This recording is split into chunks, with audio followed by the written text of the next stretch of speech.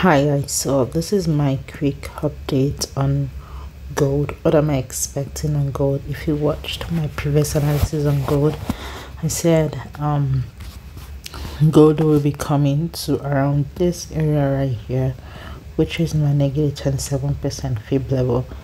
So I said gold will be coming to that level and we might reverse up a little bit before we now continue to push to the downside. And we can see that we went up a little bit just to fill in the break of structure, right? All right, let me go to a smaller time frame.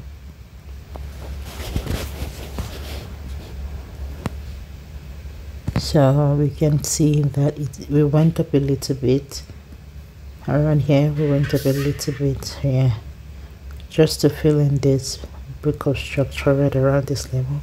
And we can see we started rejecting off of the 0% fib level before we now continue to push to the downside. And as you know, that my target is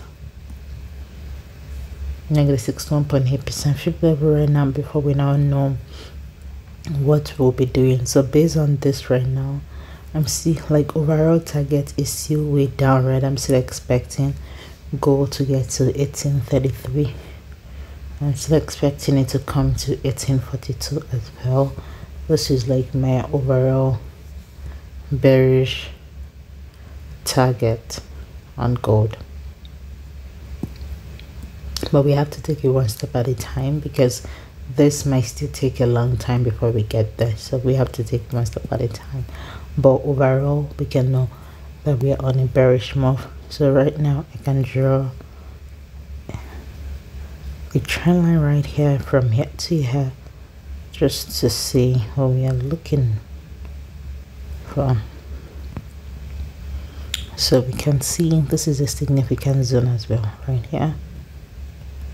Let's see if I zoom in to the left, we can see that a significant zone right here.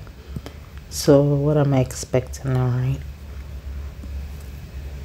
Since we broke this trend line right here with this engulfing candle here, I'm expecting a bit of a push to the upside, right? And for that, I'm expecting it to at least get to my negative 27% level, which is this zone, right? And this break of structure here, I'm expecting something like this, then continue to push to the downside. And my target is 1930. If we look at least from here to here, is about 122 pips, which is crazy, right?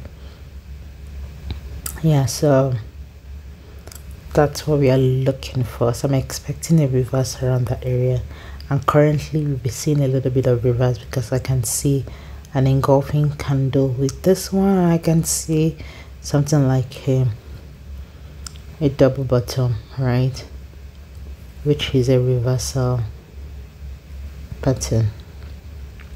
So I'm seeing something around here. I can just do a quick one here just to see. All right, let me get to a smaller time frame to see how that is playing out. Yeah, and we can see, like I said, an engulfing candle. So I see the possibility for it to push up a little bit, then we'll get to the downside. So I can do from here to here. Let me see, I don't know why. Let me make this one show.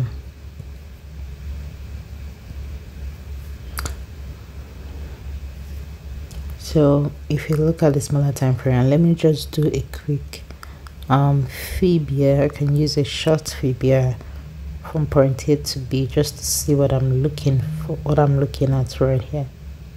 I can see right here to here.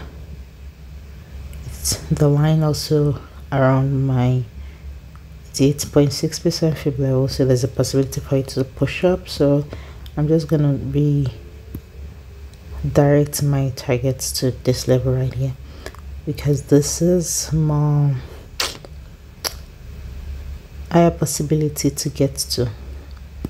So you all know my target is always my so like I said, I readjusted my fib there just to make it more make it make sense for me.